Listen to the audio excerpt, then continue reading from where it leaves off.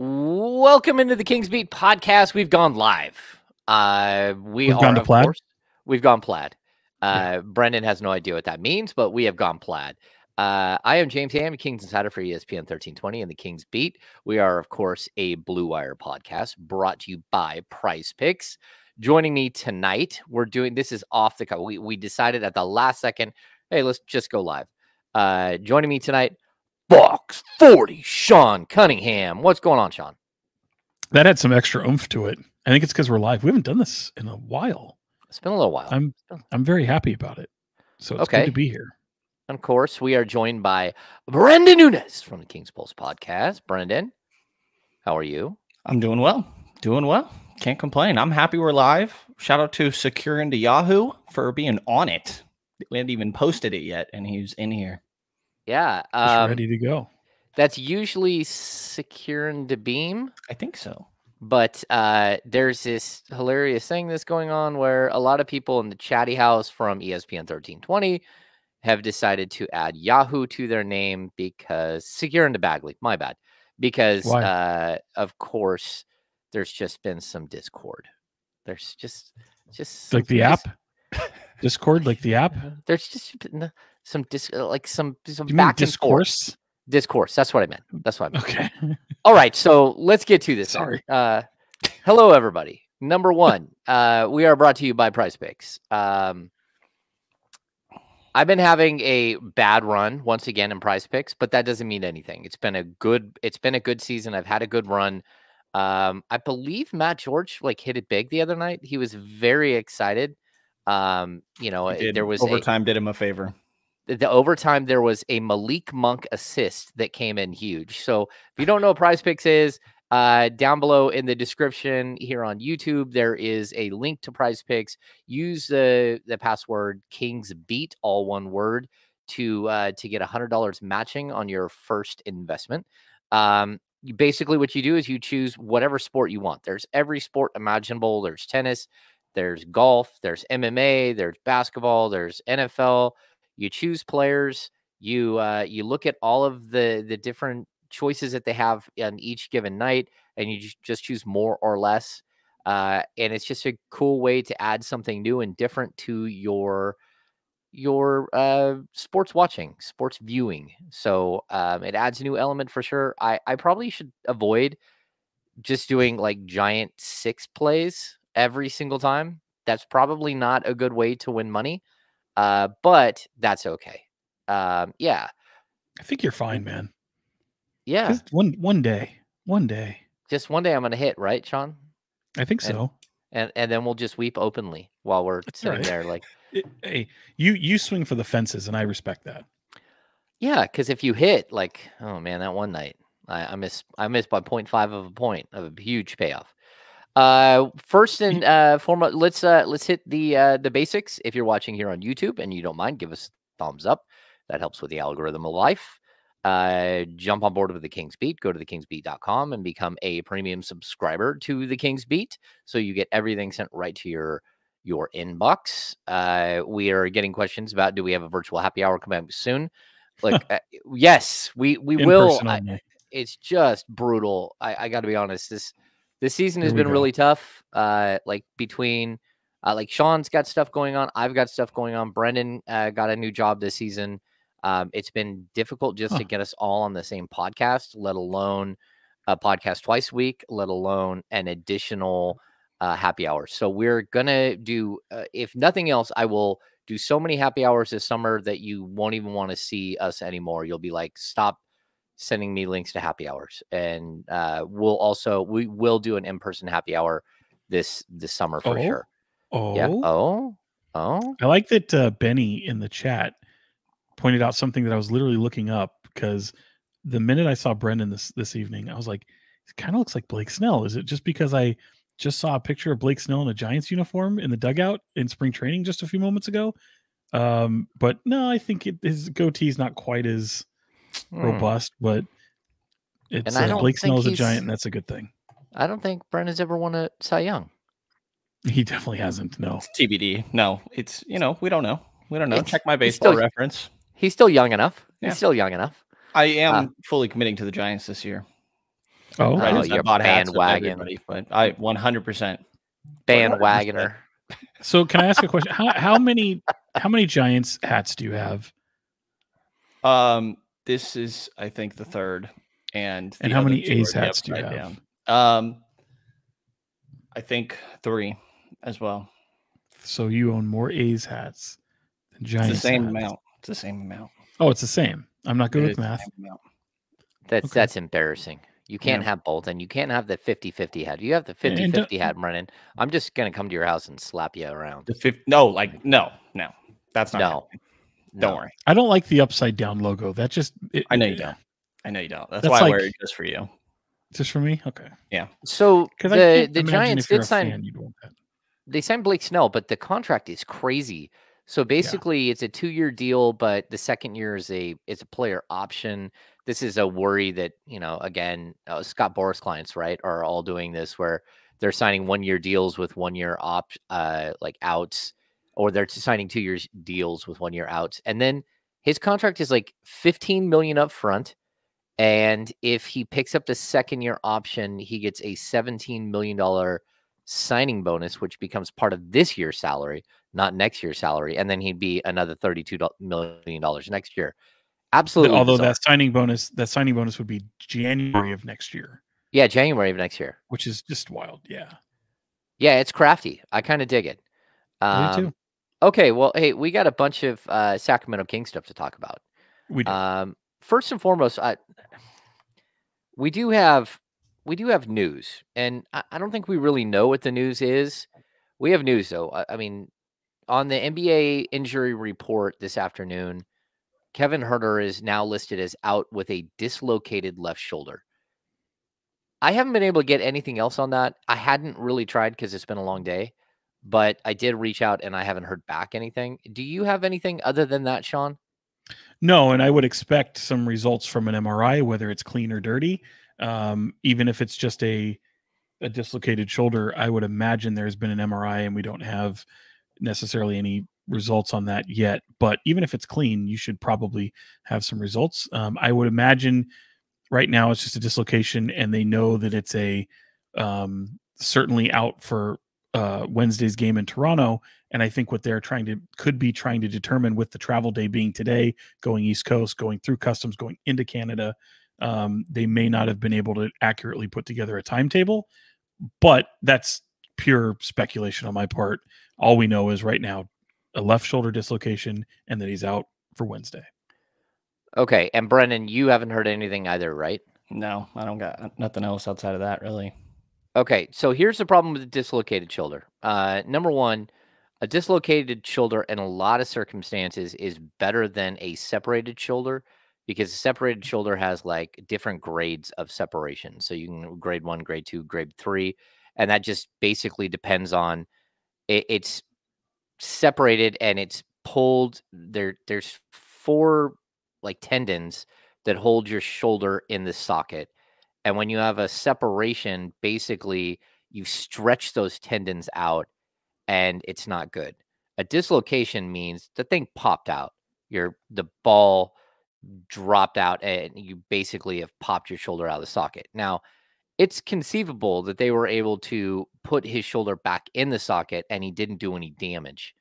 And that would be a good thing for Kevin Huerter, because like there are ways that you can damage the shoulder all over the place with a dislocation. So that's why we have to wait for an MRI.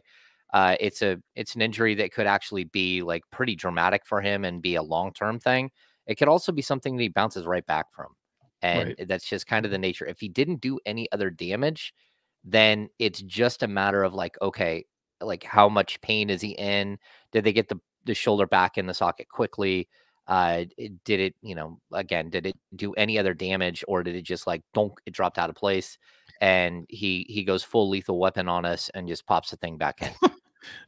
Brendan doesn't get that. Brendan doesn't get that at all, but Sean does. That's all that matters. Mel Sean Gibson just slamming his shoulder right back into place. I'll say this though. The kind of wise ass in me wants to believe that it's still dislocated because the injury report says so. Yeah, that's a good question, Sean. Like, first of all, like you should be able to pop that thing right back in. Like would think, it doesn't feel good. They have doctors there though, and it is like more of like like you pull the thing out one way and then it goes back in the socket. Like you don't want, I think it's a subluxation when it won't go back in the socket, and then you have all kinds of mess. And that's bad because then it can require you to like force the thing back in, or like it can become a bigger issue. So we're all in a wait and see thing with Kevin Huerter. To be honest with you, it was a really weird situation to watch it play out down below. Like it happened right on our end of the court down below us, on our end where Brenden and Sean and I sit.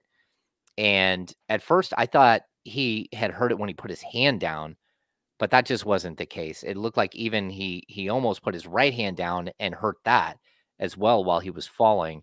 But the replay was just kind of weird, and I think we're all left with, wow, did he break his wrist? Did he? But what he was doing is trying to stabilize his shoulder by grabbing his wrist, and it was a bad situation. So, yeah, thoughts and prayers out to Kevin Huerter. And the trainer Joel Nolan, I mean, when he went out to him, he's immediately looking at his shoulder, and I've dislocated my shoulder before. I don't want to say separated, but and when I was in high school playing football, and not only is it extremely painful, and I'm not trying to compare mine to Kevin's, but you hold the way you hold your arm.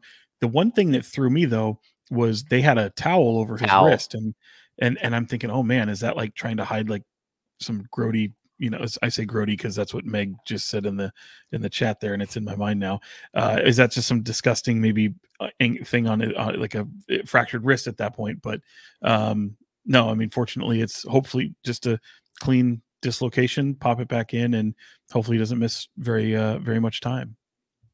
Yeah, I mean, when he went down, he did kind of. I mean, he was pointing towards his wrist for sure, and it looked to be red, and kind of from the camera angle, looked like it was maybe misshaped a little bit, but floppy. Yeah, it was a weird moment for sure. I thought it was wrist, but as Sean kind of laid out, or you guys both did, definitely everybody saying shoulder, and that would make sense, lines up with all that. But it's a weird moment, and I guess it adds a layer to this conversation of everybody's been in love with Keon, and Kevin's had been struggling prior to this, and now it's going to lead to no choice but Keon getting more opportunity here. Yeah, I definitely agree there. Before we move on past this, I think we've all watched, like, it was a weird buildup. So this happens like a minute 47 into the game, right? And I know like Damian talked about it today on D-Lo and Casey. He's like, I got the James Ham tweet that, it's game time in Sacramento. He's like, and then before I could get out of my car and into the house, I get a tweet that Kevin Huerter is down on the ground. All of this happened within the first, minute 40 something of the game. There was something going on between Huerter and Desmond Bane before the injury. Did you see all of this like transpiring? So Kevin had just got called for the travel, like the offensive play before, and Bane went over and just hammered Huerter to knock the ball out of his hands. Then on the other end of the court, Huerter got all up in Bane's business, and then Bane kind of shoved him back afterwards. Then we get the turnover, the breakaway, and a dude just went and karate chopped another player. I thought it was a little bit of bad blood, and I don't know what was going on there, but for the first 2 minutes of a game, it got a little chippy, a little out of control. Yeah, I honestly did not notice any of the back and forth that had been going on initially. One of my first reactions is Desmond Bane is a really dang strong dude. I mean, you can very much see it, and there must have been a whole lot of force in that downward motion, but I didn't think anything dirty or anything like that. Or, I hadn't picked up on any of the bad blood. It's just kind of swiping for the ball, and really strong guy hit Kevin just in the right spot, really, or the wrong spot, I guess.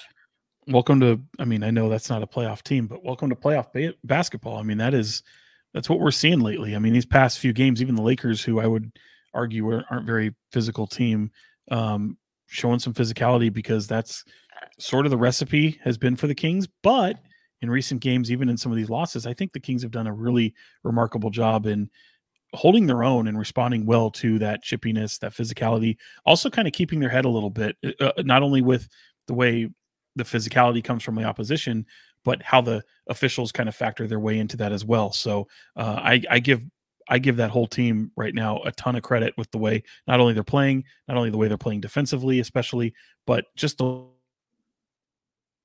way they're responding to so much of that physicality and kind of getting, sorry about that little freeze there, but getting ready for gearing up for postseason basketball, because that's exactly what these games feel like. Yeah, I agree. I'd also point out that whatever's happening with the officials is wild. Like whatever the mandate is from the league, and I'm with De'Aaron Fox. It's BS. Like there's clearly a mandate since the All-Star break that offense it needs to be cut back. That the physicality needs to go. That it needs to go up. That they need to swallow their whistles and let the players play. And to be honest with you, it's gotten chippy in multiple games. And I think we're seeing an escalation. And I don't think it's not like a gradual escalation in the way the game is called.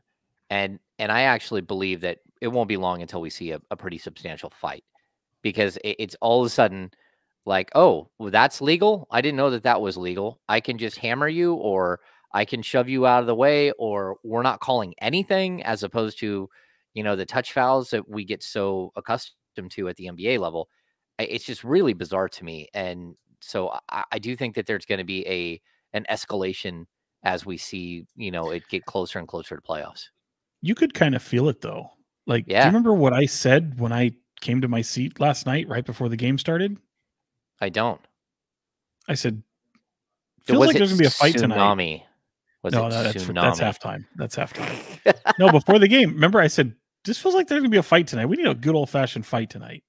And then there was a fight down below us in the stands. There was a fight in the crowd. There was, the injury it was a physical game, injury to Kevin. Had that kind of tense feeling to it for sure. Defensively, it's kind of helped the Kings.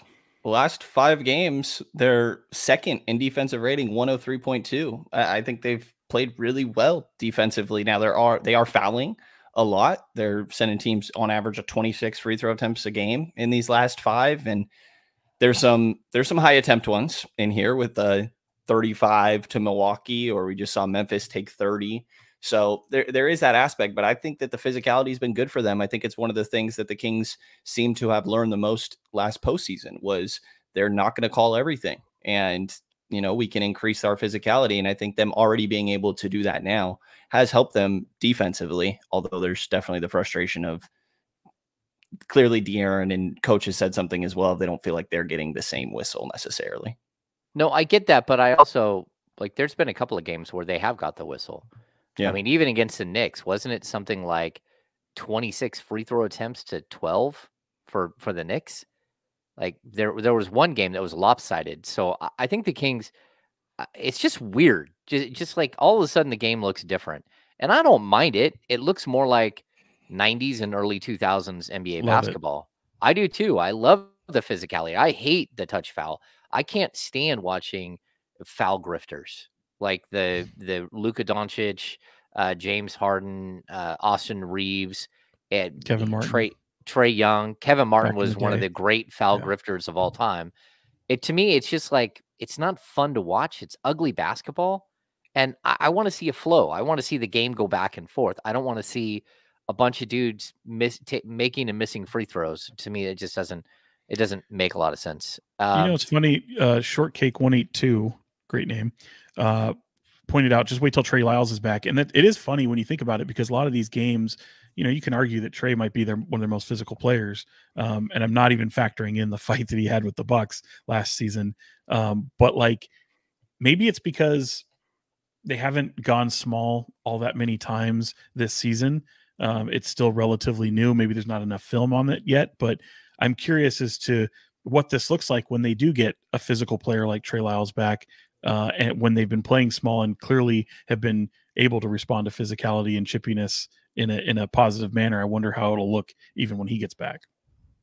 Yeah, and how much do they miss Trey Lyles right now? I mean, to me, it's huge. Not only do they miss his scoring off the bench, but they can't go small ball. The fact that this team would love to go with a 3-guard set with Trey Lyles and Keegan Murray, or Trey Lyles and and Harrison Barnes at the next to him, but they can't right now because they don't have him. It's been difficult. And, it does look like, while I'm on that note, Sasha Vezenkov is questionable, and it looks like he's ready to make a return. He's coming off a grade 3 ankle sprain. I think they're probably going to be a little cautious with him about like minutes and stuff like that, just because he's been gone for a long time. And not only that, but he rolled both ankles. Like, he hurt the one ankle and then went into the game and hurt the other ankle. And then at practice, he rolled the first ankle. So, like, he's been struggling with these ankle issues, like, for the last, I don't know, 2 months leading up to this. But, like, the Kings need somebody else. They need another scorer off the bench. And if we were having this podcast and Kevin Huerter had not hurt himself, I would have been advocating for Keon Ellis to start and Kevin Huerter going to the bench. And not just because, one of them is playing really well, but because I think Kevin Huerter would have more opportunity with the second unit to get himself right.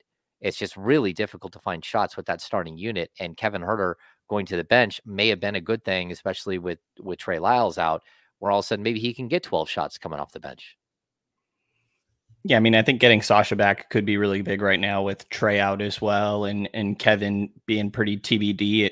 Like you mentioned, James, I would expect there to be a process of bringing him back with just the amount of time he's missed, but he could fill that small ball 5 role as well. Like that, we've seen them play with that a little bit earlier this year, and it wouldn't surprise me if they tried to go back to that a little bit to test it out at the end of this year. I mean, he seems like the type of guy to me that would come in the second half of a playoff game and hit 3 threes and really like randomly change the tide of a playoff game.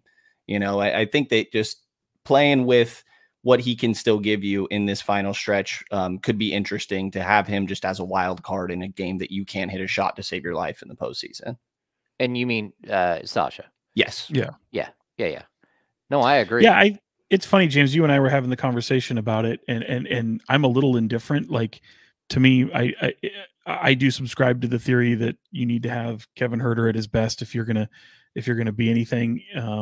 But at the same time, I think this is a blessing in disguise. And what I mean by that is you're not going to kill or further kill Kevin Huerter's confidence by going up to him again this year and say, hey, we got to go with Keon Ellis because he's playing great.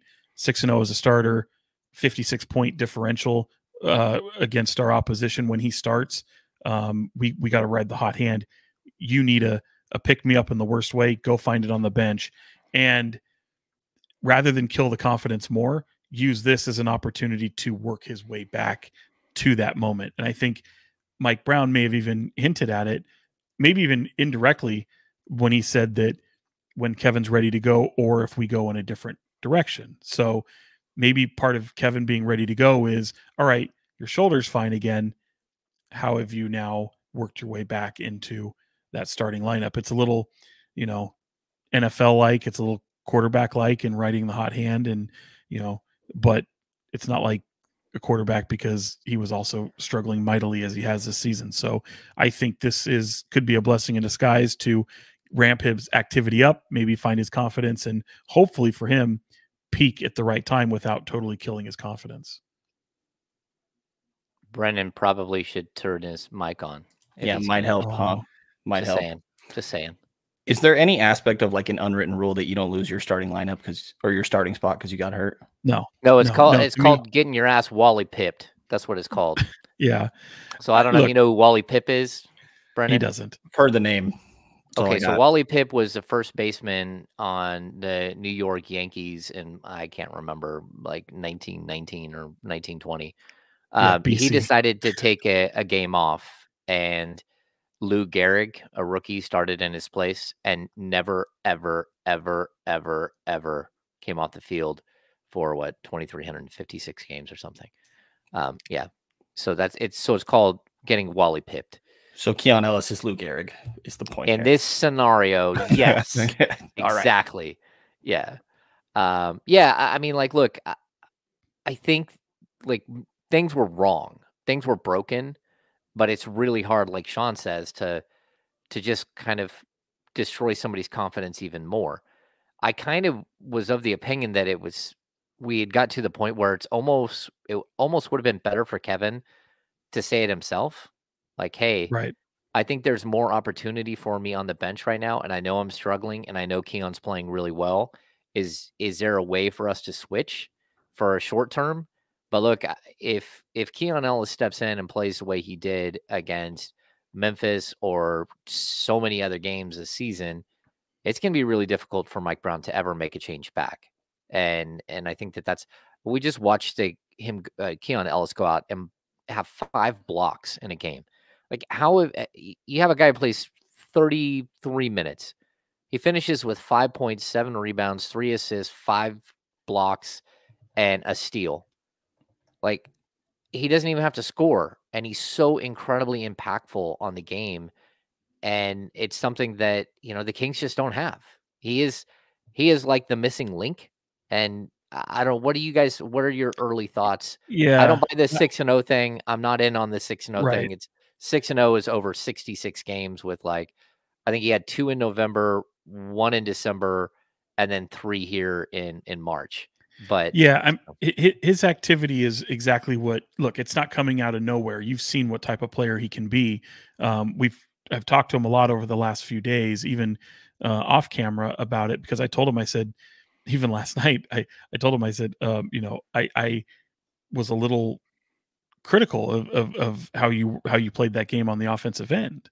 And he kind of agreed. Obviously, defensively, the 5 blocks are fantastic. He only had 2 turnovers, but he was having some tough moments on the offensive end of the ball. He made up for him in spades. And this is a guy who absolutely, we talked about it, I think at practice on Sunday, and then again, I believe on Monday, or not Monday, but at shoot around, where we're talking about him as a defender and how so much of what he's already done translates so well to the NBA.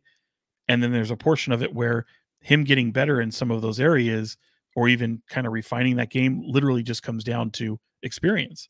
And so it's no secret and no surprise that he can impact the game that way. It's also why, I do push back on the notion that he has to start, because I feel like it just comes down to coaching. It's the same thing like with Malik Monk. You have 2 dudes who absolutely know their role, and they are often put in the best position to succeed. Neither one of those guys have to start in order to be impactful and a winning type of player for their team, because they fuel their team in things that they need. Malik in his way, and then Keon in his way with activity and defense. And I got to be honest, guys, I really like seeing Keon with Fox, Keon with Davion Mitchell together at different points of the game has been really fun to watch.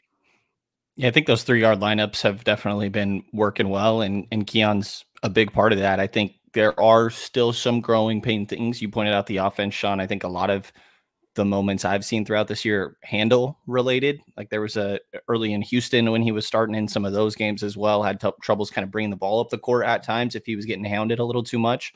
Luckily, you play him with another guard that helps. Malik Monk often out there with him, like you're kind of mentioning there. And offensively, I think the fact that he's just a good 3-point shooter, I think helps a lot on that end of the floor. He shot above 40% at Alabama, did the same thing in the G League last year. I think he's just a good 3-point shooter. And eventually, once he starts getting defended a little bit more that way, if we get to that point, I think that would be a big step and kind of thing that he will then have to grow through as well. But there's progress here for sure. And some of what he provides with deflections defensively does so much for getting out on the other end. It's interesting watching him and Davion because they play defense so differently. And Keon is a very handsy player. Sometimes that can still get him in some foul trouble, but I think overall you kind of take that for where he's at right now. This is the first time he's getting minutes. He had told me previously that I kind of assumed he always had been a guy that cared about defense. And really when he was at Florida Southwest, JUCO, he was a scorer. And he said he didn't even care about defense until he got to Alabama, and he realized that was the only way he was going to get on the floor. So we're talking like 4 years this guy's actually played defense, and this is the point that he's at already. Yeah, he has so much to his game that I really I'm gonna pull up. There's a comment here by Be Well. Keon can be our Doug Christie. I think it's actually an interesting player comp, and this is why First of all, Doug was a great offensive player when he was coming up. He became a defensive player when he was with the Knicks, and he was stuck watching from the bench, and Herb Williams pulled him aside and said, "Hey, look, man, if you're going to make it in this league, you're going to have to learn how to play defense. And like, why not learn how to do it right now against Allen Houston and Chris Childs and Charlie Ward and John Starks in practice every day? Like, you need to figure it out," and really worked with him. The reason why I think he can be this team's Doug Christie is because the 2000 early 2000 Sacramento Kings was a collection of offensive talent. It was just like an incredible collection of offensive talent. And whether, if you're talking about Bibby, Stojakovic, Weber, and Divac, sometimes you can have too many offensive players on the court. And a lot of times you can, because we've seen it the last, year and a half. The Kings can't play defense because all of their players are offensive weapons.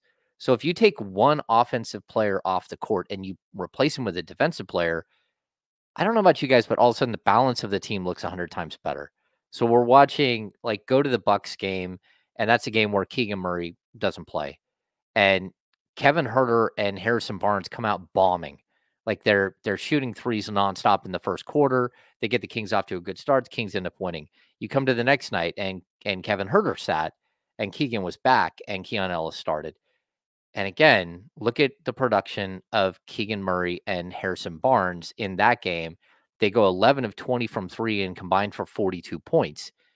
And I think the ingredient isn't as much that it's Keon Ellis as much as it is there's only 4 offensive players. Keon will take shots, but he doesn't look for shots, and he's not asked to do that. The other guys, all of a sudden, there's more shots to go around, and the team just instantly felt more balanced. And so I think that that's one of the things, whether it's Keon Ellis next season or it's somebody else like Keon Ellis, a, like primo version of, we're getting to see what the Kings look like with a 3-and-D player alongside the other 4 starters. And I think the early results are like, oh my gosh, look how much better they look. Just the whole flow, not only on the defensive end, but on the offensive end, looks way better as well. And Keon's not even in the right spot all the time. He's still got plenty to learn. So that's kind of where I'm at. I like that the way that the team is sort of like shaking out here. It just looks like it's more complete and more well-rounded as a group when they're on the floor. Yeah, I mean, I think that first thing it makes me think of is like Keegan specifically. That's a guy that, how many times have we talked about go get more shots up? And weirdly, in that Memphis game, he shot it 17 times. He was only 6 of 17, but I thought that he could have gotten way more looks up. There were a couple times that he was too passive for my liking, but I would imagine that it's easier to go into that with an aggressive mindset when there's one less offensive guy on the floor with you, and therefore you have a little bit more responsibility in that aspect. So I've definitely noticed it, and I think that it's worked well. Hopefully Keegan specifically is the one to me where I'm like, dude, just get more shots up. Even if you're not hitting them well when you're getting them up in the first quarter, keep going, please. Yeah, I totally agree. I'm going to pull up another comment from the chat from Secure into Yahoo. How does Keon being a legit rotational piece at that price help the Kings moving forward? How much do the Kings need to move in salary to pay Malik whatever he needs? This is a complex question, and I did a little bit of research earlier today. It's like almost impossible to clear up more space for Malik Monk. Just got to be honest, like without just flat out giving the luxury tax. Well, no, I mean there's only a certain amount you can pay him, right? But I'm saying, yeah. I mean, not being afraid of the luxury tax is one thing, and that's something that Vivek needs to step up and take care of, right? That's going to be something that we'll basically see how that works out. If Vivek does, the Kings right now are 22nd in the league in salary. And I've always been of the opinion, like, look, they're in a position where they can strike if they need to, but they also know that they have De'Aaron Fox about to hit like a massive payday. And then Keegan Murray is going to be due his extension in 2 years. And then you got to worry about Monk. Just to reiterate what I've talked about like a bunch of times, whether it's here or on the Insiders, the only thing the Kings can do, the most money they can offer Malik Monk, because he only signed a 2-year contract, is an early bird extension. It starts at like $17.4 million in year one, goes up to 18 point something. You can give him a 4-year, like $78 million contract. The problem with the early bird is that it's mandatory 2-year contract. So you can't do like a 1-and-1 and have him opt out. And then all of a sudden he's got 3 years worth of service with the same team, which would give him his standard Larry Bird rights. And then you could pay him whatever you want. So if Malik is going to do an early bird deal with the Kings, it'll have to be like a 2-year. I mean, he can get a 4-year, $78 million deal, but an opt out after year 2. And then he could go back in and renegotiate a bigger deal with the Kings going forward. So it's a little complex. My point was, like, the only way for the Kings to clear cap space would literally be to just start handing away players for nothing. And it wouldn't just be like one, it would have to be like 3 or 4 players. And it would get dicey because they're at, like, I think for next season, they're at 152 million, which means they're already going to be projected at like 10 million over the cap. So in order to even get to where Malik Monk is, they would have to shave like almost, to get to the 17.4 million, they'd have to shave like 27 million off the cap just to get to that point. So that's when you start talking about, like, they'd have to give away Kevin Huerter at 17 million bucks. They'd have to find takers for Chris Duarte at 6 million and Davion Mitchell at 6 million. And even then you're at 29 million. And that doesn't really help you, because you also, in that transaction, you lose your mid-level exception, you lose your biannual exception, like you lose all of these other options for bringing in better players. So it would be nearly impossible for the Kings to do without them touching like the De'Aaron Foxes or Domantas Sabonis of the world, which I don't think that they're going to do. But either way, where are you guys at with what we're seeing here? Because I mean, the question is a good one. Like, it helps the Kings a lot that you now have a player who looks like a rotational player who they just locked up for a 3-year contract at a minimum scale. Like, Keon Ellis makes nothing. He makes nothing at all moving. Like, I think he'll make like maybe 2 million next year, and then like 2.2 and 2.3, like the 2 years after that. It's realistically, this is how you have to build a team if you're going to be successful. Yeah. And to me, when it comes to Malik, it's whatever it takes. He's that important to what this team is, especially with Fox and Sabonis. With Keon, it's just they're super lucky that they were able to elevate this guy from a 2-way contract to the contract he currently has. I would still say, warn people, it's small sample size. We could a month from now, we could be talking about something completely different as it pertains to Keon Ellis. Although I don't think that we will. I really don't think that we will. Did you say Keon Purdy? Yeah, Keon Purdy. Yeah. He's basically the Kings equivalent of, yeah. Let's pump the brakes a little bit, but maybe, just maybe. Yeah. Another guy it makes me think of, which this is also a pump the brakes, but is Lou Dort. Like, they found Lou Dort undrafted, and similarly, he got a long deal that was small annually, and it's worked out really well for OKC. Again, not saying Keon's going to be Lou Dort or Alex Caruso, but there are really good undrafted stories. Give you another one, Gabe Vincent. Gabe Vincent, absolutely. Especially with Miami, what he meant for Miami. And then, especially when they bring in a guy like Kyle Lowry, and still Gabe ends up starting now. He got paid, went to the Lakers, and he hasn't been able to play yet. So because of injury. So there's Torrey Craig, there's Royce O'Neal, there's a lot of dudes that fits into that.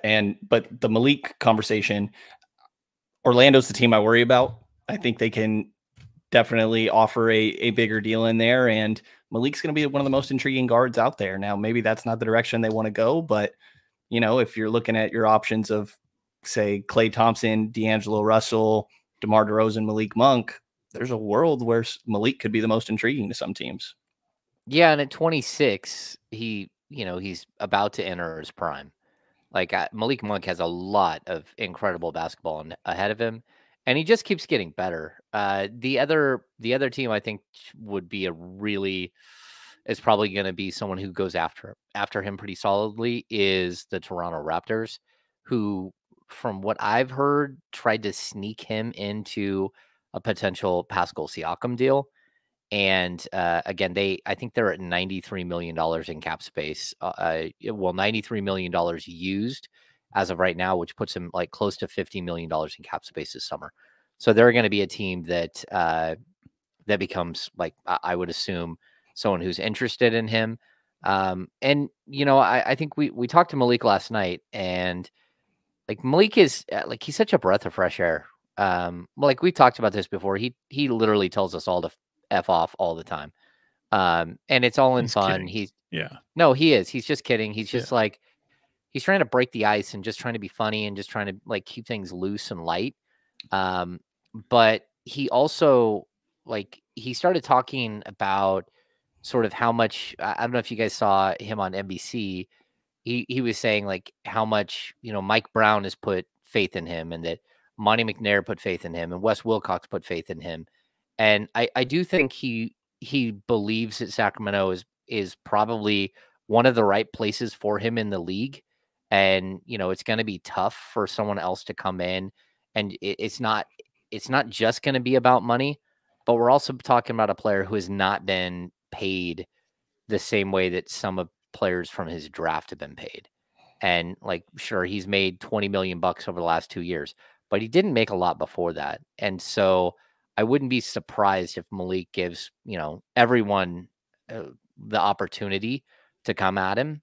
But at the end of the day, how much more is he going to get than the 2-year, $35 million deal or $36 million deal that the Kings can offer? And will they make promises to give him a lot more money after that? Which, is something that you could also see. I think he can position himself well. I don't think any organization looks 2 years ahead and says, we're going to promise you money necessarily. But if things trend the way that they are, he'd be in line for an absolute major payday. But I also wouldn't blame him for going out there to find it to secure the money. I mean, I think securing to Yahoo in our chat is usually securing the bag, if I remember correctly. Securing the Bagley. Yeah, so I would think he'd go out and secure that bag. Yeah. I'm like, really, he feels like a tough evaluation, because there's nights where he looks like an all-star, and then other nights where he does kind of get quiet. He is still a fairly inconsistent player, I think, when it comes down to it right now. And I think he's gotten better. Like, he has 24 games this year with 20 plus. One of them was that last game. Kings are 18-6 in those games. I don't know. There's times he looks like an all-star, and other times that I think he's quiet out there. So I kind of feel like the range that Sacramento can get to, that 478-ish, as you kind of laid out, James, I think it's reasonable. I think there's a world where maybe it doesn't even take that much. And I think there's also a world where Orlando comes in, or Toronto, and decides to give him more. I feel like there's such a wide range. I get what you're saying. I'd also say, like, you start seeing stats. I saw a stat today that said Malik Monk has 17 games this season where he's 15 points and 5 assists, right? And that sounds like a big number. And they said the only player to ever do that is Lou Williams. And I went and looked at Lou Williams, and I think Lou Williams is a great player comp for Malik Monk. The question is whether Malik Monk thinks he's De'Aaron Fox, or whether he now believes he's Lou Williams. And so the difference is whether he's a starter or he's coming off the bench for the rest of his career. And Lou Williams, like in his 2 of his prime years, I didn't look at all of his years, because I'm like, okay, that seems like a weird stat, because they didn't say how many times Lou Williams did it. And one time it was like 42 times. And another time it was like 38 times that Lou Williams did that in a season, not like for his career. Like he broke those, he put up those types of numbers like consistently. He was consistently great. And I'd also bring it back to what Monk said about, like, now teams can't just defend 2 players. They have to defend a third. And I think that's the true thing, where Malik, he has to be able to understand the dynamics of basketball, and that the fact that he gets all of these opportunities as a guy coming off the bench, it's still huge for him. He's getting all kinds of opportunities that a lot of starting shooting guards don't get in the league, because they play alongside a guy who's like De'Aaron Fox, who shoots a ton. And it's really hard to balance out. And I don't know that starting versus coming off the bench is going to be as big a deal as it's going to be money. he needs to be in a position to score the basketball as much as possible. And I'll just give you some numbers here real quickly. I mean, you guys know my feelings. I always sound like I'm such a Malik Monk first team, all team, like Malik Monk fan, because of what he means to this team. Don't turn the ball over. Just don't turn the ball over. That's his, that I don't care if he doesn't score well, but here's my thing. Don't turn the ball over. But when he does score, there's been 24 instances this year where he's scored 20 points or more. They've won 18 of those games. Mm-hmm. That's how crucial he is to the success of the Sacramento Kings. And if you go back and look last year, it's up there. So he is undeniably their third best player, and it's not even close. Yeah, I would agree with you. I think it's going to be one of the more difficult things because, like, I don't think in a perfect world he wants to leave, but he has to do what's right for him and do what's right for his family. I'd say that one other thing that actually might play in the Kings' favor, which is kind of a weird thing, but Malik Monk has become obsessed with golf, and Sacramento has a great golf season and a ton of really nice golf courses. And there are players here that would, that he can go out and play with. There are people here that he'll be playing with nonstop, and he is becoming like more and more and more of like a golf guy. And like, look, good weather does matter. He's also matter. a country dude. He's also a country dude. Dude goes out there and does a lot of stuff in the sticks, and you got a lot of options when you live in Sacramento. Yeah. If he were to walk, you think it's mainly just the MLE you try to work with to try and replace some of that production, I guess, or like you work on the trade market? See, that's the problem, Brenden, that like I know when I start talking salary cap, some people just like turn off. The Kings are already at 150. I go cross-eyed sometimes. Yeah. Yeah. The Kings are already at like 151 million bucks for next season, and that's without Malik Monk, right? So here's the problem. They're already over the cap. So if you sign Malik Monk and you give him the 17.4 million, you're at 168, right? You still have your mid-level exception, which is going to be like 13 million bucks. So you still have the option to go out and get somebody. If you lose Monk, you're still over the cap, and the only thing you have to replace him with is the mid-level. So in a sense, if you keep him, you can have two players that make roughly 30 million bucks. If you lose him, you're only going to have one spot at 13 million bucks to use. And it's kind of crappy that that's how the salary works. But just because you lose somebody, if you already are over the cap, there's no changing that. Like you're screwed. So the Kings are going to have to be aggressive in a lot of ways this summer, but I don't think there's a way for them to clear enough space to give Malik Monk more. And I also, like, if you lose him, it makes things really difficult on you. So James, what would be the Kings, if you're Monty McNair, aside from his teammates and aside from coach and coaching staff and whatever things the city has to offer, if you're Monty McNair, what's your biggest advantage when you're going up against the likes of, say, Orlando or Toronto or teams that have more money? Well, I think Toronto is pretty easy. You just say, look, do you really want to play in Toronto? No. Like I'm saying from a contractual standpoint, take all that other shit aside. Money, years, what gives Sacramento advantage? The only thing that gives them an advantage is that they have an advantage over all the teams in the league that only have mid-level exceptions. Right. So there are a bunch of teams in the league there's probably going to be 20 teams in the league plus maybe 22 that literally have no cap space at all. And all they have is, if they're a tax-paying team, they have a taxpayer's mid-level, which is like 6 million. If they're below the tax, then they have like all they have is the mid-level exception. So you instantly wipe out half the teams in the league, or probably like 21, 22 teams in the league who can't offer even the 17.4 million that the Kings are offering. So that's where the Kings have an advantage. The other thing is that if someone else wants to come in, if they do have 17 million bucks in cap space, they can only offer him 5% raises every year, where the Kings can offer 8% raises. So that's part of being able to retain your own free agents, is you get that extra little bit, which doesn't sound like that much, but like start doing 3% of like 17 million. I don't know, what is that, like $500,000 like a year, and then that compounds, right? So so it's the big advantage is that you can offer him more than any of the teams who only have mid levels. Correct. Yeah. Right. And you don't have any matching rights or anything else. The problem that the Kings realistically have, and you're maxed out on your years, right? Because it can be 4, but it's 2 with an option. Well, if right? you're Malik Monk, you're going to want 2 years with an option. Correct. Right. So the Kings could also, like, this is just getting deep in the weeds. They could also rescind the early bird rights to Malik, and they could sign him at like an 8% raise of his current salary. So his current salary is $9.9 million. So let's just say they can give him an 8% raise, and he makes like basically 10.8 million bucks, right, for one season. Once you get to the end of that season, because he's been with you for 3 years, you now have full Larry Bird rights to him. And then you can go give him whatever.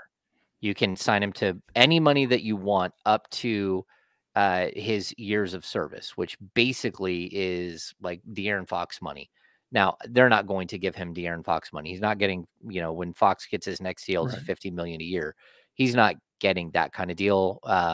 And he might only get like $25 million a year. Like, that might be the difference between what we're talking about. I don't know what Malik's market value is, but like it's super complex when it comes to like, how do you clear enough space?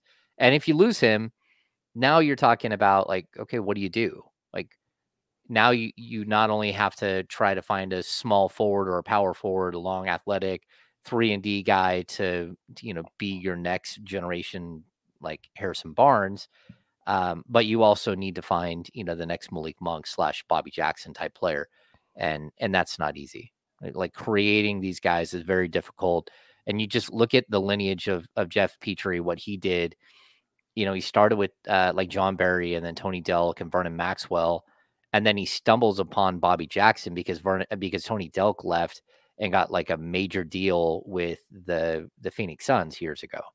And then Bobby Jackson, they took on because it wasn't working out in Denver or whatever. They were able to land Bobby Jackson, and he becomes a spectacular player. At the same time, he went out, Petrie, that is, went out and drafted Quincy Doobie. He went out and drafted all of these other players trying to find another Bobby Jackson, and never did the rest of his career. Like, whether it's Jimmer or it's like, just name that guy that he took a stab at. Kevin Martin becomes more of like a starting level guy. Like, it's really tough to find these types of guys. And Monty McNair is kind of lucky that he found it with Malik. Malik was a starter with the Lakers, took a different role with the Kings, and boom, just blows up. So yeah, really, it's complex. It's not easy to find these guys. Yeah, and Malik's case, I don't think that it'd be hard for me to imagine him wanting to take another shorter deal and bet on himself again. There's talk beginning of the year of his work ethic being great this year. Not that it was ever bad before, but just kind of on another level this year. I would guess that it being a contract year plays into that. And from Malik's perspective, it's like, do I want to do that all over again and continue to bet on myself? And he's talked about his perspective of being a guy that was almost out of the league during complications with Charlotte. I mean, it wouldn't be surprised if he's in a spot where he's trying to make what's probably going to be his most significant deal of his career, maybe the next one as well, but certainly definitely a big jump from where he's at. Yeah, certainly to date. Yeah, this is his cash in, right? And I mean, he's young enough though that taking a 2-year deal and then cashing in at 28, it's actually better than cashing in at 26, because then it carries you to like, again, he'd have full Larry Bird rights. The Kings could sign him to up to a 5-year extension, right? When you get away from like the early bird is going to be a 4-year max extension. The next contract that he would get if he waits it out for 2 years is up to a 5-year extension, because all those, you're just straight a Larry Bird rights, which means the team can go over the cap to sign you, and they can also give you a 5th year and do all that stuff. So if you plan it out right, it would be good to get paid at 29, 30, 31, 32, 33 for your 5-year deal. That would be probably really good. And he's going to get a whole lot of money. So either way, I mean, I think it's complex and it's tough. And I know Kings fans are very concerned about it. These things typically take care of themselves. You have the relationship with De'Aaron Fox and everything else. And I think it's interesting because like the real question is, do you have somebody else that can fill his role? And but the answer is no. Like you drafted Colby Jones, and Colby Jones looks like a solid ball player and sort of a jack of all trades type of guy, but he doesn't have that dynamic scorer mentality that what we've seen out of Malik Monk. I think it's gonna be really, really tough to find somebody like that. Even if you went out of the free agent market, like what if Bones Definitely. Highland or someone like it's just tough, right? I mean, it's playmaking, all that. I mean, there's so many intangibles, and not to mention, I mean, we talked about a minute ago, chemistry in the locker room, chemistry with this team, giving them kind of an identity. It's very, very important. Yeah, give him De'Aaron Fox, someone that he can, that he's super close to. What do you guys expect from this Kings team over the next? Like they're in the middle of an 8-game stretch. Started with Memphis. This is the biggest 8-game stretch of the season, in my opinion. The final 8 games is just going to be like a battle. Every night's going to be a battle. This 8-game stretch where, again, you start with Memphis, you play Toronto. So the Kings play Toronto tomorrow night because we're recording this late on Tuesday. Toronto is sitting all 5 of their real players. Well, they're like Quickly's not playing, Barnes is not playing. RJ Barrett, like sending love to the Barrett family. They had an incredibly horrible tragedy this last week where RJ Barrett lost his brother, like with some random illness. I'm not even sure what happened there. But Chris Boucher isn't playing. Oh, Jakob Poeltl's not playing. Like, so that's one game. But then you play Washington on the second night. And then you got Orlando, which is solid, but not great. And then who by the way, didn't Washington just slip past Detroit as the worst team in the league? Are they the best 7-win team in the league, Sean Cunningham? Oh, I mean, look, I mean, I know we joke, and these are the types of teams that, can give the Kings fits, but you mentioned the 8 games. I'd look at these next 3. I mean, look, is a decent team. I like Orlando. I like watching them. They're kind of like a league pass personal favorite, but I know it's a tough back-to-back with Toronto going through customs and, playing Washington, but you have to sweep that. No, you do. Like if this 8 games, you need to go, dare I say, 6-2 or 7-1. Like if you have a shot, if you want to avoid the play-in, that's where you got to be. Like there's no like mistakes here. And 2 of those games against Dallas. And so and Philadelphia is not playing well at all right now without Embiid. They're having all kinds of struggles. Tobias Harris, who is like a notorious Kings killer, has not played well at all lately. So like I'm just looking at this 8 games. Like it's tough. And then you finish that 8 games with Utah. Embiid has returned to practice. Oh, do you think he'll be there on Tuesday? I would probably bet against it, but maybe they get the big fella back in the next 2 weeks. Intriguing. Yeah. So what do you guys make of this, Brenden? What do you got for us? Yeah, I think those 3 games that Sean pointed out definitely stand out to me too. And I feel weirdly confident in the Kings right now. Like that game against Memphis, they weren't hitting threes, but I thought that they were playing all right defensively for the most part in that game. There was the fouls that I think need to be cleaned up, but I've been pretty encouraged by how they've looked defensively, and I think been able to survive some tougher shooting nights, or they're giving themselves a little bit of leeway there where they don't have to be perfect offensively to still come out and win some games. So I think if the physicality stays there, that I'm weirdly feeling good about it right now. But that's what always happens this year, right? And then they have a stinker. So at the end of the day, I said it, like I was like, you really feel like you should sweep those 2 teams, and I get it. But at the end of the day, playing on the East Coast, playing back-to-back, I mean, that's always we talk about is tough. I don't care how it's done. You just have to win 2 of these next 3, at least. If you can do that, you're feeling pretty good. You just take the bird's eye approach. I don't care if it's dropping Toronto, winning in Washington, and winning in Orlando. I don't care what sequence of events it is.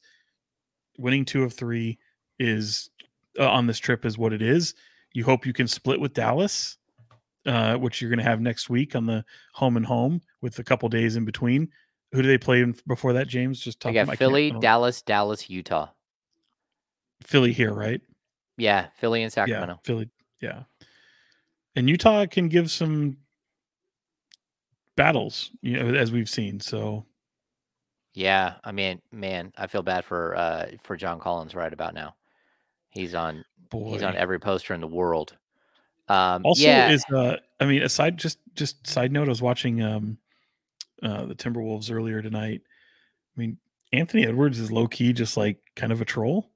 I mean, amazing dunk, all that stuff. We've seen some great things, but he's I love watching him play to the crowd, kind of a la Pat Beverly or even Tony Allen. I mean, he's got kind of a charisma to him, and certainly a play it up and play the role of a heel like you would see in wrestling.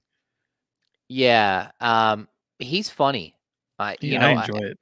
I love that he injured his hand by dunking too hard. And he didn't injure the hand that he hit the rim with but he threw the ball through the basket so hard that it hit his offhand down below, and he had to leave the game because he injured his hand. So John Collins was bleeding and had a concussion, but Ant-Man throws the ball through the rim and hits his left hand with the ball and had to leave the game because he threw it through the rim so hard he bruised his hand. I think his post-game interview. So I was to say, sorry, his post-game interview for that game was elite. I did not catch that.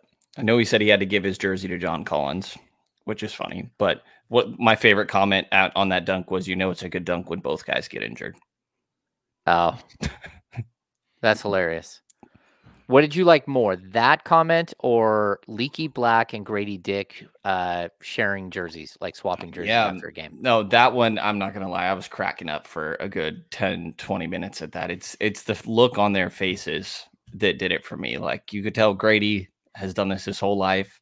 Anthony Black went and got a cameraman, made sure he's standing on the right side. It was hilarious. That was Sean, you saw this, moment. Right? I did, but that was Anthony Black, right? Yeah, Anthony Black. Yeah, Leaky Black. Yeah. Well, is Leaky and Anthony Black the same? I don't think so. Oh, my bad. People. Yeah. Sorry, I had to double check myself. Yeah. I thought I was tripping. I like how people are speculating, like, will you exchange jerseys with Colby White or Kevin Love? Or, I mean, there's some wild ones out there. It is. I thought it was Bruce Brown checking in the other day. I thought it was pretty hilarious in the sense that it came from the players and they clearly knew what they were doing, having fun at their own, I think it's something that Grady Dick has had to go through his whole life. But at the same time, I think did I read this right? Maybe someone in the chat might know, but did the Orlando social media person get fired for that? Which I think is just absolutely despicable. I think there might have been speculation that there was an opening and that led to that. I hope that's not true. I don't know. I did see the comments. Crappy. I did see the comments from Grady Dick today at I think it was practice today, where a reporter asked him about it. And he says, "Yeah, it's my guy," and you can clearly see that he was amused by the question. And he's like, the reporter asked if he had other ones to. We're gonna need that one. We're gonna need that one for sure. Where he was asked if there were any other planned jersey swaps to possibly, and yeah, man, I don't know. I think that might. Hey, like you have to laugh, right? Like sure. I remember, like, again, where we sit, we're looking down over the visitors bench, and like I remember Rudy Gay and Kevin Love lining up next to each other for a free throw attempt, and like it's like all of these things. You're like, hey, it's funny. It is. So Isaiah I like watching Thomas. On the if Ball State was ever to play Sac State and you look at the abbreviations on the ESPN ticker, that would be amazing. I'll just leave it at that. James gets jokes. He just got it. That's a good one. That's a good one. I was definitely bummed out to see my UC Davis Aggies falling in, what is that tournament? I don't even know what that tournament is. That was the Big West Conference tournament where, shout out Elijah Pepper, who was the conference player of the year. I think he's going to be a fun player to watch. Maybe a G Leaguer, certainly has a future in the Australian League, but kind of want to see if he can maybe be like a Chima Moneke and have a moment in the NBA. But he can certainly shoot. He's pretty tremendous defensively. Just doesn't have a lot of size to him. But yeah, they had their heart broken in that tournament. It would have been nice to see them get in. Yeah, definitely. So Isaiah Thomas back in the NBA. Like I did not think that would ever happen. Like absolutely amazing. 35 years old. Signed a 10-day with the Phoenix Suns. You think he's going to get to play? I don't. Yeah, certainly. Because I think there'll be moments where Phoenix is capable of blowing out a team. I don't know if it'll be meaningful minutes, but it would be kind of interesting to see what that looked like, especially on a team with Booker and Durant. Look, this team doesn't have a lot of depth, and so maybe scoring off the bench. I mean, they've got a guy like Grayson Allen who can lead the league in threes. I think he still is the league leader in threes, but they just don't have a ton of depth. And on that team, you get to a guy who's kind of playoff tested, maybe brings a little bit of experience for a lot of those guys that don't. I don't know, maybe, but I don't know that he'll play any meaningful minutes. I just hope he can make the final roster throughout the playoffs and still see him at least be on an ever-present presence on the bench and in practice. Yeah, definitely rooting for him. He's one of that Isaiah Thomas Celtics years are some of my favorite basketball teams. But I kind of think that Jordan Goodwin does what Isaiah Thomas does and has kind of already been on that team. And it's just a little weird fit-wise to me. I think that there has been a lot made about Phoenix needing a point guard, but I think typically it's more of a typical distributor, and IT doesn't really quite fit into that. So I'm interested to see how he gets used, but not the most optimistic about him getting a lot of minutes or anything. Yeah, they put him in the G League in Utah, and he roasted everybody. I think he averaged 33 a game over 4 games. Yeah, and like, look, as an off-ball shooter, like, man, that dude's a knockdown bucket. Like he can really score. Somebody else. Yeah, think also just about the experience. I mean, Frank Vogel, I think, has prior experience with him with LA, even briefly. I just think the experience alone will benefit that team, whether he's playing or not. I just think. I mean, I know Vogel talked about that recently, but if he can buy in and just be a solid, productive player and don't go out there and try to chuck, I think it would help them. Yeah. No, I think so too. I don't think he's going to try to chuck. I think he's going to try to fit in. He's going to try to be a good teammate and try to stay as long as possible. Somebody did ask in the chat. If you guys have any questions, throw them in the chat right now because we'll get to that in just a sec. But somebody put if Lyles and Sasha are injured, then bring up Scal from Stockton. If Huerter's injured, bring up Daniel House. Sign Daniel House. You can't do either one of those things. The Kings have 15 rostered players.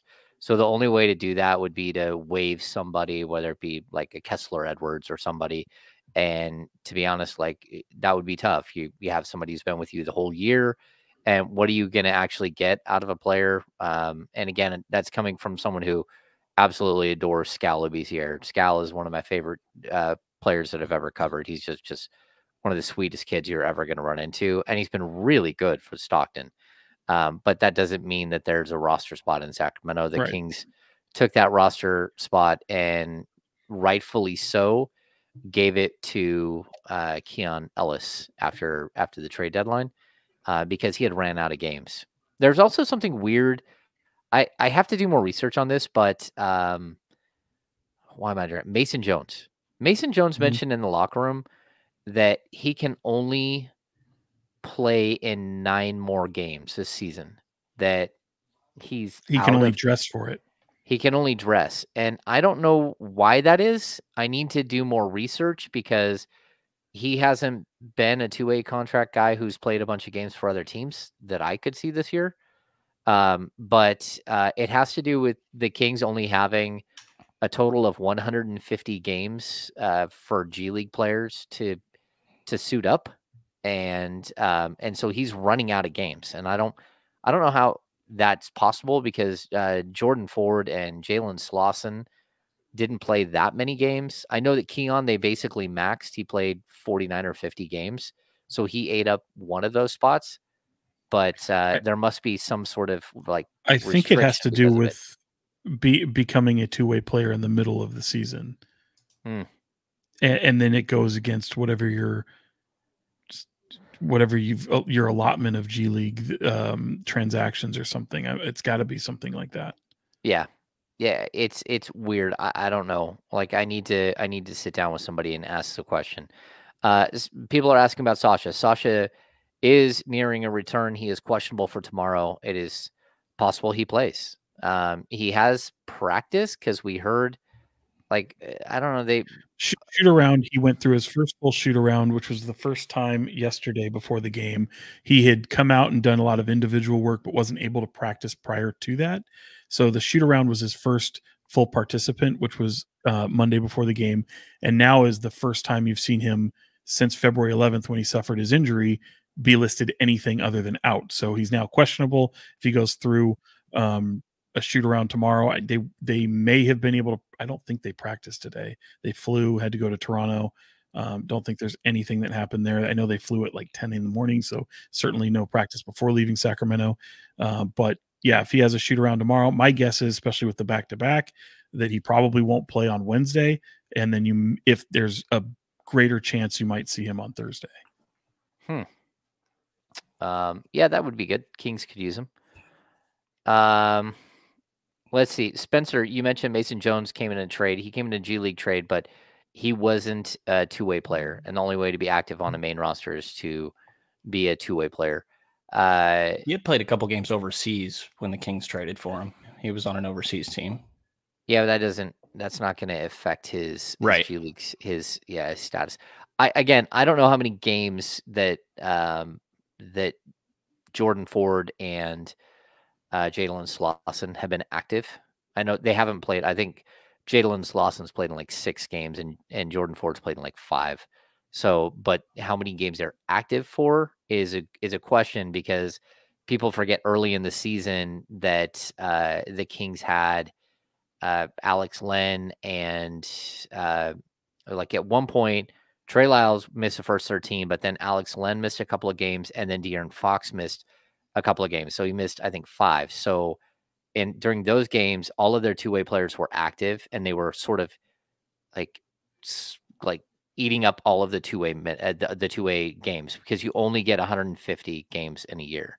So unless you have a 14-man roster, which then it drops to like. Oh, thought it would be me. So did I. I'm back. You're back. There he is.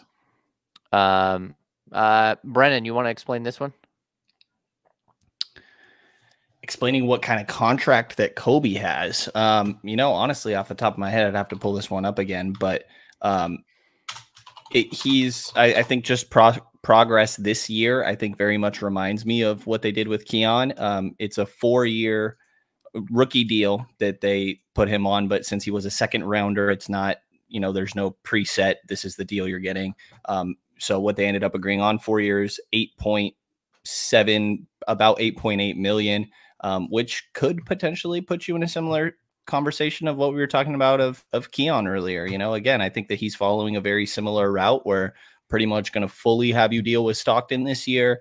There's progress attempting to be made when it comes to him being a point guard. So, one of those that could potentially be a good deal down the line, but still very TBD. But only half of it was guaranteed, right? If I remember correctly. Like Ben put it out, it's a 2+1+1. So it's a standard. Okay, so the NBA made a new exception for second round picks this year, because in order to give a second round pick a 4-year contract, you would have to either have cap space or carve it out of one of your exceptions before this season. So again, a normal second round pick, if you had no cap space and you have no exceptions, you're only able to give them a 2-year contract. And then you would still have rights to them. After that, they'd be restricted free agents, but they're restricted free agents that can get more money. The NBA, as part of like some of their CBA negotiations this year, added another second round pick exception, which means you can basically give a second round pick what is sort of like a first round pick like contractually. Like it's a 2-year guaranteed, although one of the years can be partially, and then the final 2 years are full team options on money. So Yeah, and then like Ben said, Keon got a 2+1.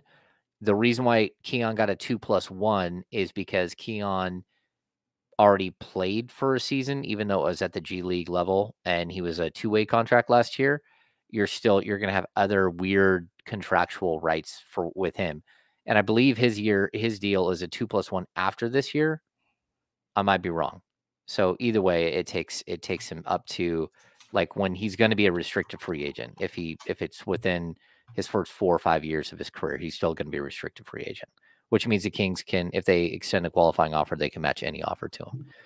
He's Okay. at 2.1 next year, and then the club option would be on 25-26 for 2.3. Okay. And then also because you have that 3 years, that also gives you full Larry Bird rights to him. So I mean, these are all like weird contractual things. Do you guys have any other questions here in the chat? Like, sorry for those of you who are listening to this on the second day, but we do have plenty of people in the chat tonight. And if you guys don't mind, and you're still in here, we still have like 183 people in here. Give us a thumbs up. It'd be awesome. How did you do that? I don't know. Every time I do that, it gives a thumbs up. It's cool. I don't know. That's weird. It's a little bubble. I think it's only me that can do it. How many do we have already?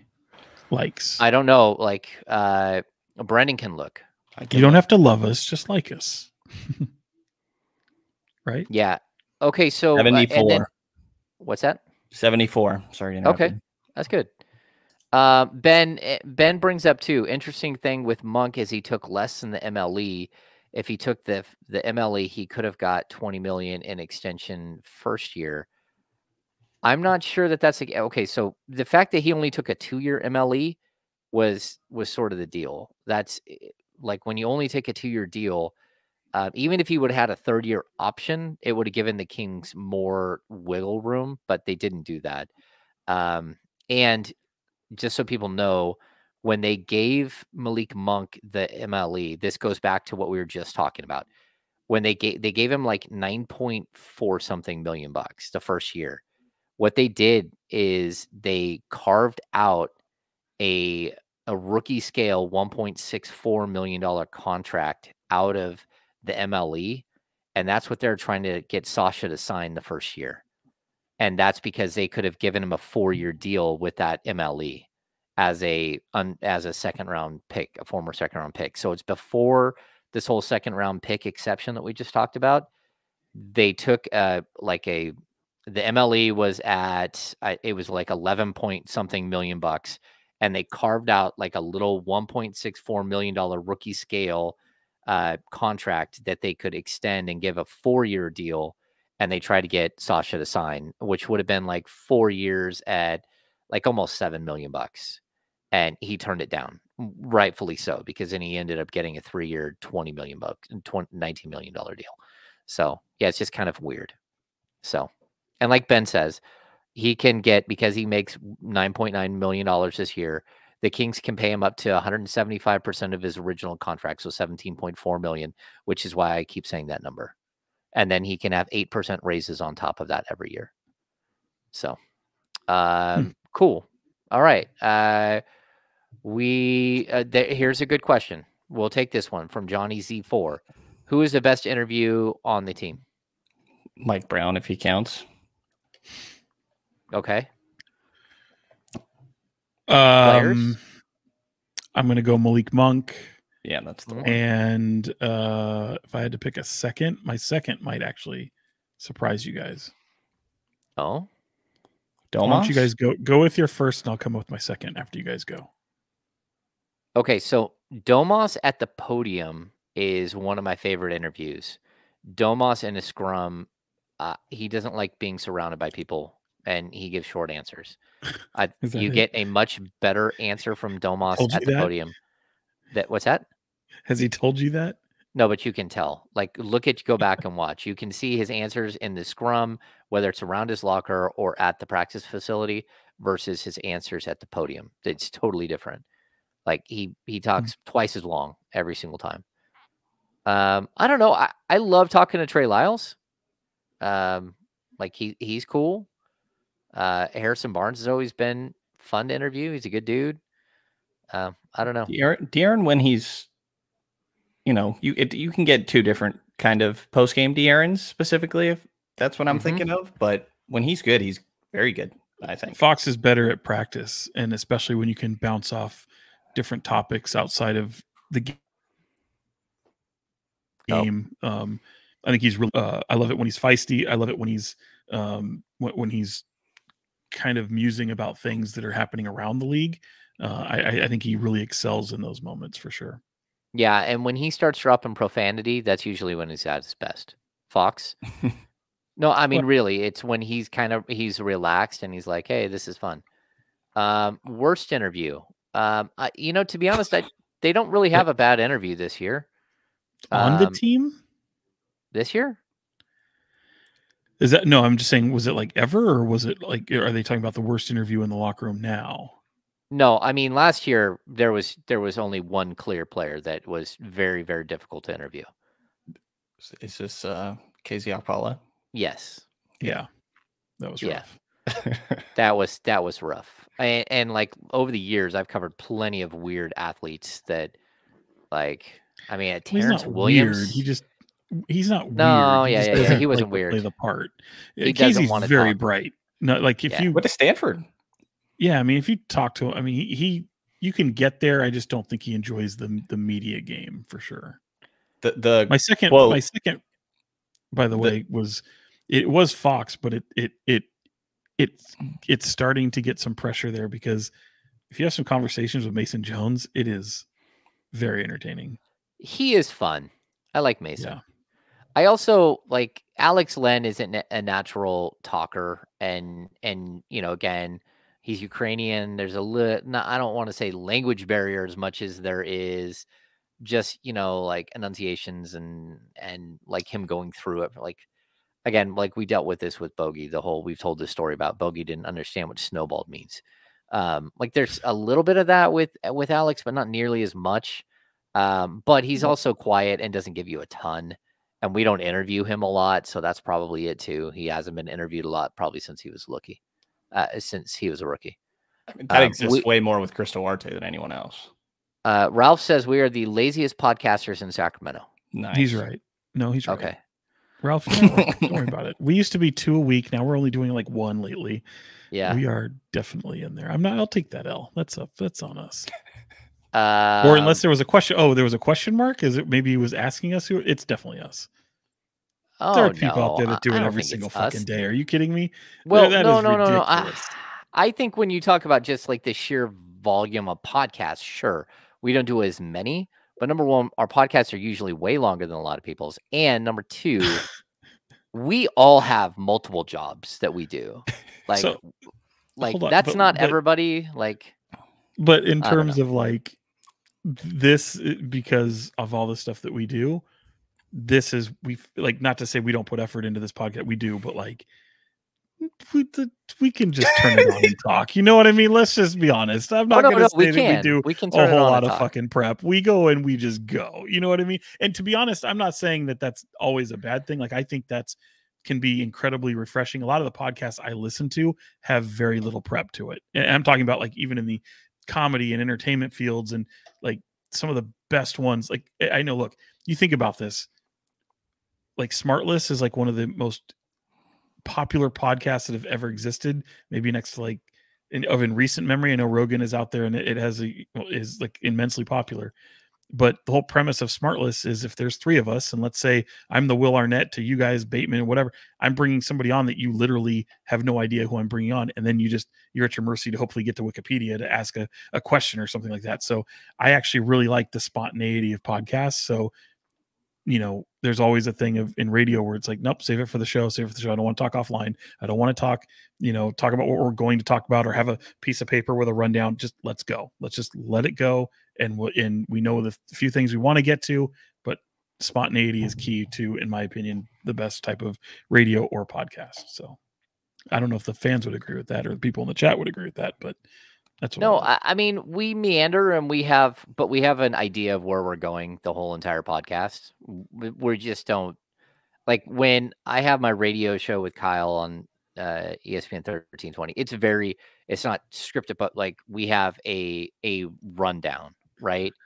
that we try to follow. And even when Sean came in, you're like, we're not getting to all this. And I kept us on, and like, sure enough, we got to the whole rundown, didn't we? We Yeah. did. So fine. It was fine. I look at that and I'm like, tear this up. We're moving. Well, on. yeah, but there's breaks and there's all of these things that are mentioned, right? There are all of these things that are like you have to build into a show. We have to go in and out of breaks and all that stuff. So we have like elements we have to fill and all that. So a podcast is different, and so I think it's cool that we're able to just sit here and hang out. Especially, I mean, it's late at night. It's 10:20 and we got 100, almost 200 people in here.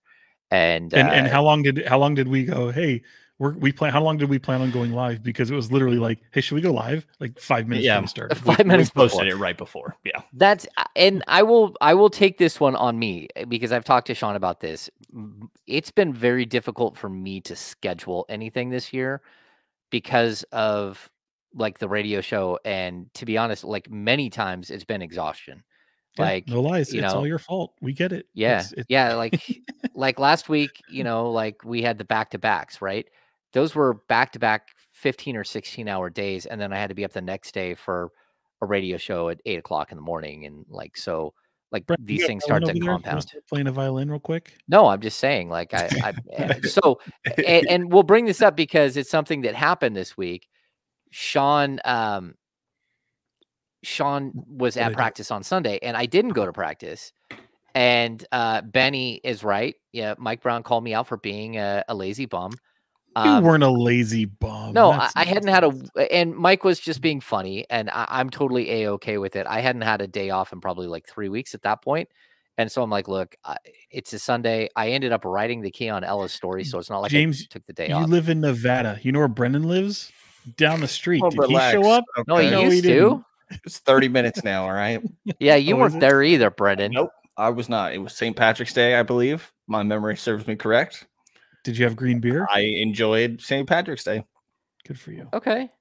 Yeah, and I want to point out too that like the Mike Brown thing, like it's fun that we have that exchange, but I played that video here in the house like when it happened, like right after Sean posted it. I played it for my wife and my son. My little dude was out snowboarding. My oldest was here with my wife and I. And so I played the video. We all had a good laugh. And my son, who is snarky as hell and a basketball aficionado, he popped off and said, let's see. He said, tell Mike I'll show up when the screen does, because it was the day after the Knicks game, which was hilarious because that's of course, Keon Ellis was waiting for the screen to come and it never came. And so I sent that to Mike, and then we went back and forth and we had a good time with it. And then Mike gave my son a shout out in pregame yesterday. So, which is cool for a 20-year-old if you and all your buddies are basketball fans and a head coach mentions you by name on pregame. So yeah, there's no one's angry at anybody. I don't get angry at any of this stuff. What do we got? Brenden, what movies are you watching lately? I've not watched any movies, people. Really? Absolutely none. No. Didn't you claim might go out to the make movie theater just to get some Dune popcorn? But just get a nap? No, just some popcorn. The Dune popcorn looks interesting. Oh, the Dune popcorn. Have you seen this show? All I got. Yeah, we've been over this. I have seen that. Yes, we've been over this. That is wild. Yeah, it's not quite the same as the Taylor Swift bucket or whatever that is, which I did get, and I haven't even seen it yet. I do have one. Maybe I'll put it on eBay. Would it make any money? I don't know. I have seen a lot of clips recently of that Patriots documentary that you were talking about before. Oh, dude, it's fantastic. I'm not even a Patriots fan, but like having even Bill Belichick sit there as if he's like on the Hannibal Lecter gurney without the mask and practically have a gun to his head to try to answer some of these questions was brilliant. I mean, the participation was good. I think no matter if you like the Patriots or not, I think you'll watch that on Apple TV and be absolutely captivated by it. I think it's really, really good. Can I ask in chat, by the way, how many people, sorry to interrupt you, James, how many people have seen similar amount of movies to me? Because I know I'm not alone here. Well, what do you mean similar? I'm not as alone as you think. I'm not. Yes. You mean like next to none? I know Deuce is like Deuce Mason does not watch movies. And Wes Wilcox doesn't watch movies, but Monty McNair does and makes him fun of Wes all the time, like we make him fun of Brenden. There's dozens of us guys. I promise. There's dozens of you guys are like you're like the Never Nudes. You're the movie equivalent of the Never Nudes. What is that? Arrested Development. I got that one. Oh, see, I've never seen it. Yes. Oh man. Tobias Fuquay, he won't ever be nude. He always has jean shorts on his clothes. He even showers in jean shorts. Jorts. Yeah, like cutoffs. Wow. Brenden did get it. Sean didn't. I have not seen a movie in a little bit, to be honest. I did like the Oscars. I mean, the Oscars were entertaining. You had, and we went through it. Brenden had seen a couple of those, and then he was going to watch. Was it Holdovers? You still haven't seen? I definitely haven't seen it. I don't remember talking about this one either. I want to see that. I'm going to go through and watch a bunch of these movies. I did watch what was it? Pretty Things? Is that what it was? No, yeah, it's Pretty Little Things. Pretty Little Thing. Yeah, you didn't really tell me that was like NC-17. It's like, not. It wasn't. No. Okay. It's fine. I was like, oh wow. Oh, that's what it was. We thought. The Emma Stone. Yeah. You were gonna watch it. Yes. So that was one Lover of those and things Friends where in you're Vegas. Johnny Z asking me if I'm going to Lover and Friends in Vegas. That's a festival. Undecided. I'm waiting to see the Life is Beautiful festival lineup, which I have not seen yet. I think that's due out any day. So I'm gonna wait for that one first. Okay, so we got to wrap this thing up. I have a show to do in the morning. Devin Wynn, do I get good Sacramento Kings ticket deals? I get a corporate deal that I see like maybe I do have like some deals, but they're not like outlandishly good. And tickets are hit James up for your tickets expensive. Now. Email James for your tickets right away. Yeah, tickets are going to sell fast too, and I certainly am not getting any deals for playoff tickets. My son spent I think $800 on 2 tickets last year for playoffs, and him and my wife went. Okay, let's wrap this thing up. We didn't do a business of basketball. That's okay. We'll just say it: the business of basketball. Dun-dun-dun, what was the other one? What you just. You gotta just take your pick. Take your pick. Those are the only two I can choose from? Yeah, absolutely ridiculous. Okay. We should we should watch we should watch The Bad Doctor. No, Lewis, what are you trying to have us like turn on here? No, we're not doing. This is my friend. Ignore him. Ignore him. Huh. Oh, got it. Sweet. Okay, let's hit this. What do we got? Final thoughts. What do we got? We will start with Sean because he does not look prepared for it. I'm actually majorly prepared. Had a few hours, just not even that, because I've been working a lot. Went out on a Friday night, looking forward to it. Had a big group of people. Oh, don't do this to me, Sean. I saw our buddy for about 20 minutes. He'd had a little too much evening. Oh. Well, not too much evening. I was fine. I was just ready to go home. Oh. And I did not say bye to anybody on my way out. I was ready to get out of there. It wasn't. No. See, it was not an Irish goodbye because you did say goodbye. And this shows how absolutely intoxicated you were that you don't remember. So I can't imagine what your St. Patrick's Day was like. But it started off, your St. Patrick's Day weekend started off with a bang. It was a little eye-opening, a little disappointing, but you get a chance to redeem yourself, I think. You're so lame for that. You're so lame for that. Why? It's all with love. Whatever. It's okay. I didn't know we'd tell stories. It's okay. I'll remember this, Sean. Do you have a story you want to tell about Sean? No. It's okay. We'll get a Sean story eventually. First of all, I'm a savage. You know this. You know this. Why'd you say it like that? This is why everyone stays up late. Weird. I'm a savage. Because as you know, like there's not many people that are going to out hang me. You know what I mean? Like when it comes to the hangout crowd. Oh, I know. Good luck. I turned pro long ago. Hall of Famer in this. The part of the movie that your parents come in on. This is the part of the podcast that somebody's parents walked in and Sean's just like, I'm a savage. I'm a savage. Like just hear the Wilcox kids. Oh, Daddy West, what does savage mean? Yeah, explain Sean, that one. That'd be ridiculous. great. Okay, Brenden, you have any final thoughts? Somebody was asking me about Jemias Ramsey, and I hope Jemias Ramsey Why? gets some opportunity. He's playing for Toronto.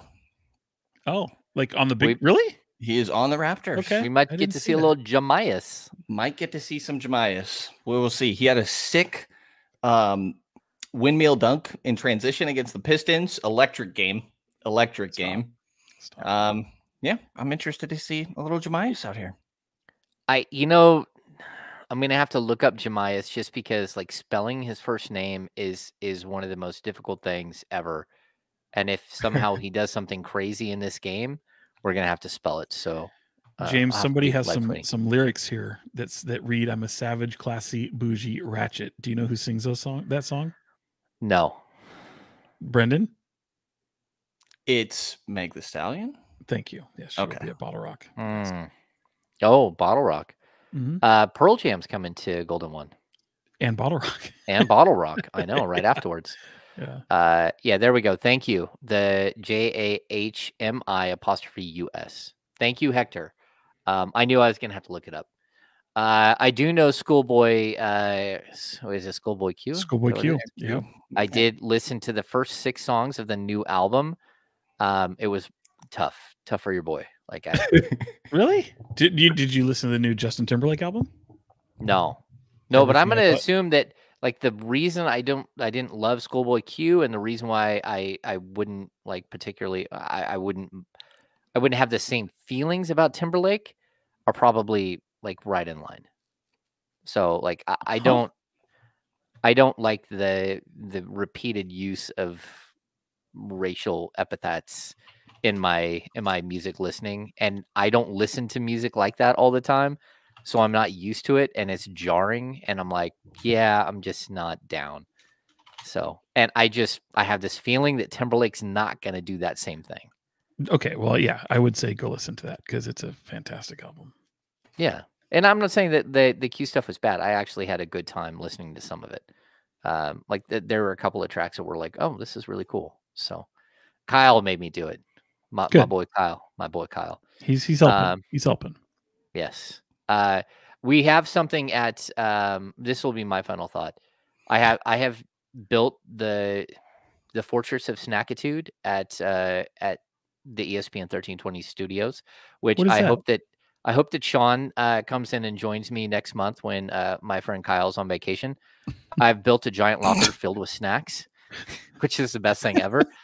And I wish we had this at Golden One Center where we had a locker that like a set of lockers for us media people that we could leave stuff there. Because I would do the same thing there. Like I literally built out like a locker at the studio that a handful of people have the code to and can go and like help themselves to snacks all day long. It might be the greatest. Well, no, I mean it's a locker. Like there's a locker system at the you put a bunch of snacks in an empty locker and put a lock on it. That's all you did. Oh no, I like it's full fledged. Like it's got everything in there. It's like pretty spectacular. So cool. Anyway, yeah. Outside of that, do I have any final thoughts? I can't look outside because it's dark. But let's see. Like this is a stretch run. I like we talked about this last year a little bit, and I think it was easier last year to make this statement, but this year I kind of feel the same thing. Like I think fans need to step back from the ledge and just try to enjoy the ride here for the last, 15 or 16 games at this point? 15? It's going to be wild. It's going to be like, we have no idea what's going to happen here, but like try to at least like sit back and go, okay, look, it could be worse. It could be 16 years of just absolute ass basketball. And we're finally at a point where we're seeing a competitive team that's 11 games over 500 and battling for a playoff spot. So hopefully that's the way that it goes down the stretch and we get to see some cool stuff. But if not, they're a team that's growing and on the rise. And so all of that's good stuff. I would much prefer to do this than to watch horrific basketball again and again and again, like I was in the movie Groundhog Day, which for Brenden, that was starring Bill Murray and Annie McDowell. And they played a Sonny Bono song again and again and again. Okay. Are we all good? Think so. We're there. All right. I think we made it. I think we did make it. All right, that's going to do it for this edition of the Kings Beat podcast. Make sure to tune into Fox 40 to listen to and to see all that Sean does, because Sean is doing great work over there. Thanks, man. Football, baseball, basketball, local high school, everything you could possibly imagine. Eric Armstead stuff, all of this stuff. Brenden is also doing wonderful work with his new partner over at the Kings Pulse podcast with Hunter Patterson. So shout out to our guy Hunter. He's a good dude. Brenden has something else going on that we dare not mention. True. And if you're hanging out and you want to talk or listen to basketball in the morning and all kinds of craziness, join me and my friend Kyle Madsen on the Insiders from 10 to noon, Monday through Friday on ESPN 1320. So we are a Blue Wire podcast. We are brought to you by Prize Picks. We are the Kings Beat. Thanks for tuning in. So for Fox 40, Sean Cunningham and Brenden Nunes from the Kings Pulse podcast, I am James Ham, Kings Insider for ESPN 1320 and the Kings Beat. You guys all have a good night.